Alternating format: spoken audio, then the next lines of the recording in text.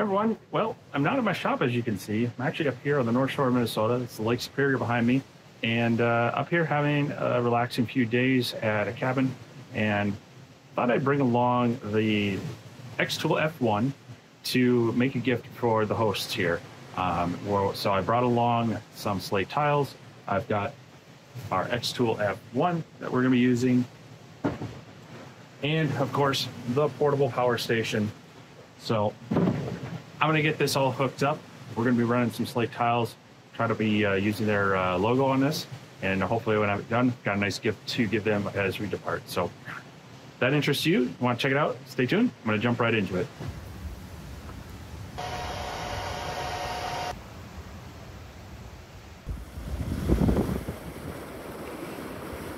Jumping back into the workshop, this is actually post-vacation. I had to do some modifications to the logo and thought I would do that here where you can hear me clearly and I can show you on the screen. So I'm going to show you how I grabbed their logo and was able to manipulate it to make it look the best.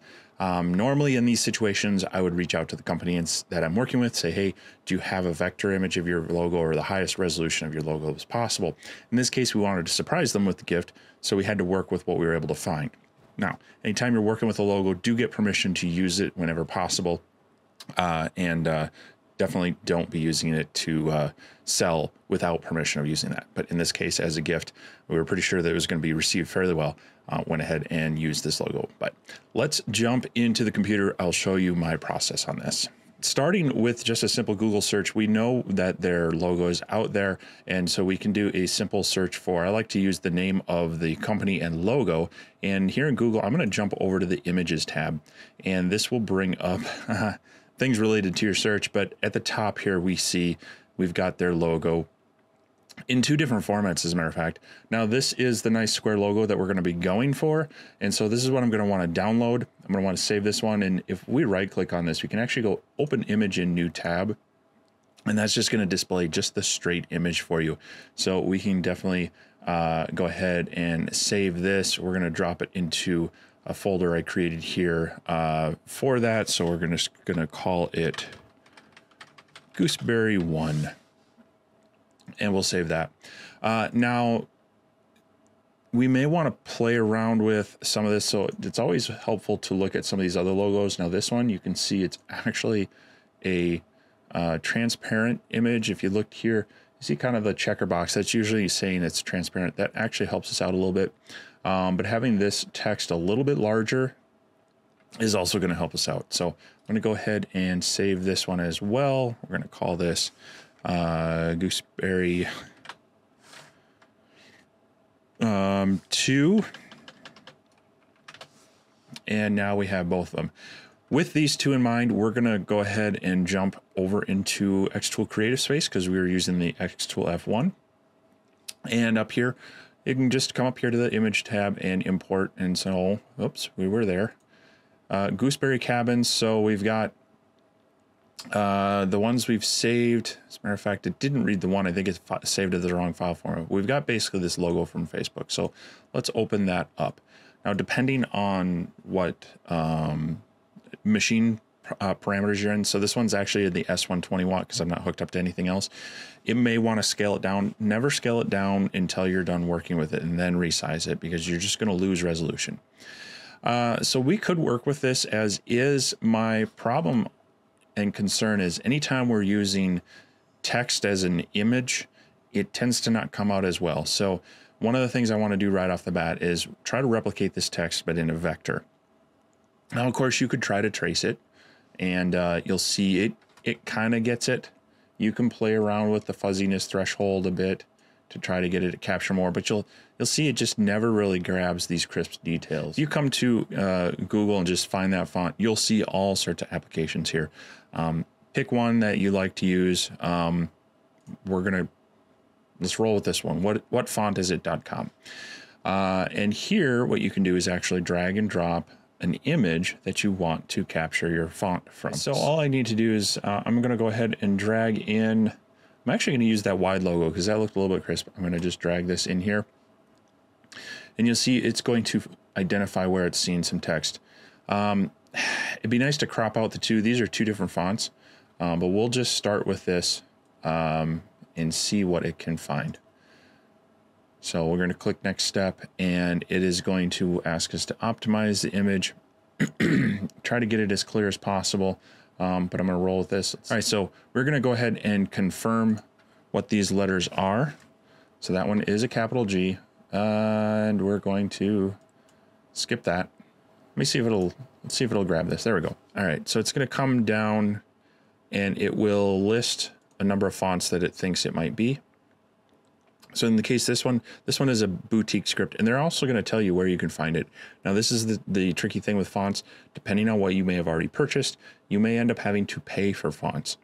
You can sometimes find similar ones that are free, but even those that you can download, you want to check. Some of them are only for personal use versus professional use. All right, so once you have found the font, you will be able to download it, and you're going to find that you're eventually going to be given these font files. You're probably going to have to extract them from a zip file. Now on Windows and Mac, they're different. I think on Mac, if you just double click those font files, it'll prompt you to install it. On Windows, it may as well. It'll show you a preview of them, and then you can hit install. You'll get a little window. It's actually on my other screen saying installation, and it should show up. Now, depending on the application or not, it may be available. Let's just see here in XCS. So if I bring in the font tool, let's go ahead and change this to Gooseberry. Just so we can see this better, we're going to switch this to engrave. And up here in the top of our screen is the font selection. This is on the latest version of XCS. If you're using an older one, it may be over on the right side here. But we come up here, and it's going to show the xTool fonts, single line fonts, but then there's system typeface, and you can actually just search for fonts. So nope, we don't have boutiques. So what I'm going to do real quick is I am going to save this, and we're going to go Gooseberry 1, and I'm going to restart XCS. All right, so I've restarted the application. Now if I highlight the font and come down here and type in boutique, you see it's now coming up with it here. So if you have the application open, you go to install font, save your work, install the font, restart the application, you should be able to see it. So we'll change this, and let's see how close this looks. Actually looks pretty good. Now what we're going to need to do is just angle it a little bit, and if I bring this down, we'll be able to see how close we can get this. Let's take a little bit of time getting things lined up and scaled back just a little bit. Might need to be rotated just a bit more, but we should be able to get this fairly close. It might not be exact, but we'll be able to get it pretty darn close to the original. So, you know, I'm going to say that's pretty close. So if I zoom out a little bit here, you can kind of see, I think it's just slightly off. I probably have a slightly different font, but for these purposes, it's going to work pretty well. So we could obviously go ahead and do the other side. We're going to highlight that whole thing. So again, we're going to select, search for our boutique font, switch it to engrave, and now we're going to bring this over, kind of the same thing, actually pretty close. Maybe just stretch it a touch and rotate it just a touch. And like I say, play around with it there. That is almost a perfect right on top of that script. All right, so once you're happy with both of those, it's not a bad idea to, I'm going to hold shift and select the two together, and we're going to go ahead and group those. So that'll keep those in those elements. I'm going to do the same thing. We're going to find the Lake Superior font, and then we'll I'll get that done, and we'll jump right back to the next step. All right, so I also found a close enough font for this. You can see that one doesn't line up quite as close as the other one, but it looks very similar, and the size that this is going to be on these slate coasters, that's perfectly fine. Now, they did have these dots in there, and you could try to do that with text, but I'm just going to go ahead and draw these in as circles. So we're going to basically just trace over them roughly the right size, Make sure that's set to engrave. I'm just gonna copy and paste and drag this one over here to this side. And there we go. We've got our dots in as well. And so with that, we're going to go ahead and group all these things up again because we want to kind of keep them together. So we've got our text selected, that dot, and our main one, and we're going to group those up. Now those, will stay together even if we move them. They'll be fine. We now want to focus on this photo. So first thing I can do is I'm going to keep my reference one, but I'm going to make a copy of it. Bring this over here, just in case I mess something up. With our second photo, I'm going to do some adjustments. First off, we can crop this down a bit. We're just going to be focusing on this picture part. So I'm going to come in here and I'm going to crop down as far as I can so we can still get those trees in there, and crop this up as high as that shore and the water. So we will save that. And now I can come into the edit feature. We can use our eraser tool. Let's get rid of some of this excess with the words we don't need, because we have those converted into text. There we go. All that is taken care of. So now we're left with most of this photo, and we want to start adjusting it. So we can play with our grayscale first. And if you start playing with these sliders, you'll see that it starts turning into grayscale, and it gives us a little bit of a preview of what we will see. Oddly enough, if I take it back to 255, it brought that color back in, but anything under 255, it goes to grayscale. Now, what I'm seeing with this is too much that looks just like solid here. This is way lighter than the others, so we're going to do some playing with this. I'm actually going to try to vectorize this part. So we can do that with the trace tool. Come down here, and you see it's kind of grabbing most of the image. We're just worried about this bottom part. Now it is kind of capturing some of these details. This is like the rocky shores of Lake Superior there, but not all of them. So we're going to go ahead and go save that. Now we're going to bring this down here, and we're going to ungroup that and play with our edit nodes. So we're going to grab our edit nodes, we're going to come in down here. We want to find our breakpoint, and it looks like it's going to be right here. So we're going to grab our scissors, we're going to snip that away, grab our select tool, and let's just drag this one up to intersect with that line. It's a slight modification that really won't be seen.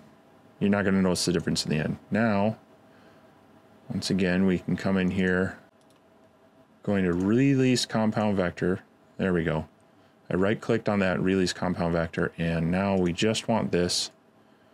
I'm going to separate that from the rest, and I'm going to highlight all these and delete them. This leaves us with this nice little vector. We can set that to engrave. And if we bring this over to here, you'll see that it's going to overlap that image just fine. It's going to give us that. So I'm also going to move this, click on move to. We're going to put it on the same layer as our text up there. So now we've got most of that taken care of. Now we can come back over to this image, and we're going to play around to try to make the rest of this look a little bit better. To do that, I'm also going to come back in and crop. Now that we have our water, we're going to come in here and just bring this up as close as we can to those rocks. Save that. And I'm going to come in and play with our filters, actually. And the one I found in this that might help is Sketch. So that just kind of takes away some of those colors, but it softens it up a little too much. So now we're going to come back into our adjustment, and let's play around with the contrast. That'll bring some of the trees back in, add some of the line definition. We can bump up our saturation as well. We're just trying to make some of these things a little more bold. So play around with your sliders a little bit just to get more of that definition back. We're getting more of the lines, but we're still going to see. Let's just crank our contrast full. There we go. Now we're getting most of the trees back. We're getting a nice effect on the shoreline with the rocks. Seeing most of the boards there. Saturation doesn't seem to be doing too much for us. Play around with the sharpness a little bit. That sometimes adds a little definition. We don't want to go too high on that. But once you have that set up to where you want it, now we can drag this back over, get it lined up again with our photo. All right, so once we have that lined up, we can grab our larger image up here, drag it out of the way, just drag it off the side, turn its output off, or you can delete it if you're happy with that. And once you are good with everything, we're going to group all this together.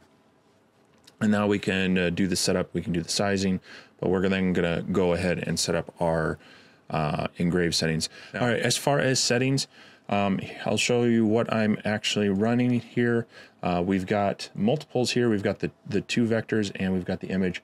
So for the actual vector image, we're running the IR laser at 80%, 200 millimeters per second, and a lines per centimeter of 200. And then if we jump back out and we look at the image, we are running the IR laser. We're doing a dot duration of 400. We're doing our power range from 31 to 100. We have a lot of light details in here. We don't want loss, so we want a little extra power on those. We're doing a 320 DPI, grayscale, bitmap mode, and bidirectional. This will hopefully give us a fairly even engrave, and it will look good. So let's jump back to the lake. We'll see them getting engraved, and we'll go on from there.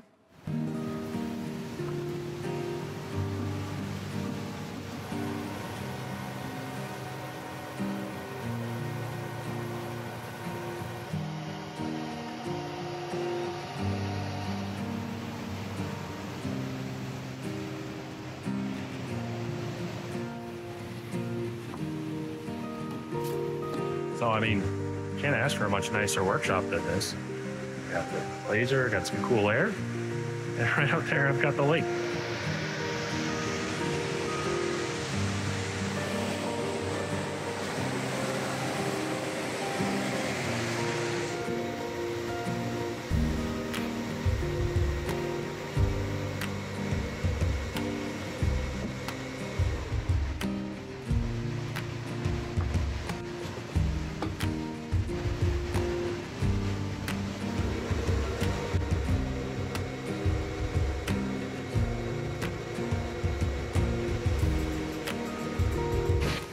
I don't even know if you can hear me.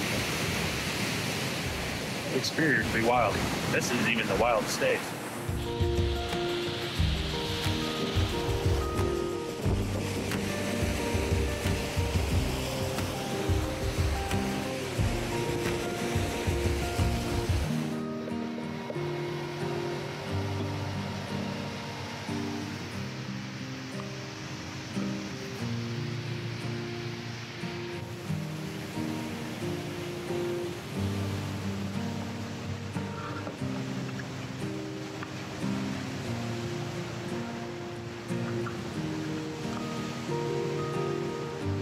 This worked out well. We've got this set that we can give them when we check out, and just had a little fun, like bringing the things along vacation. Sometimes you have some downtime. I'm able to give the resort owners a little bit of thank you for hosting us. So if you're interested in anything you saw in this video or got any questions, comments, go ahead and leave a question or comment down below. Otherwise, I will have links to everything used in the description here. You can check it all out. Some of them will be affiliate links. They do help out this channel and tell the manufacturers that you appreciate my content. So I'm gonna wrap this up. It's probably really loud and hard to hear anyway. The sun's going down.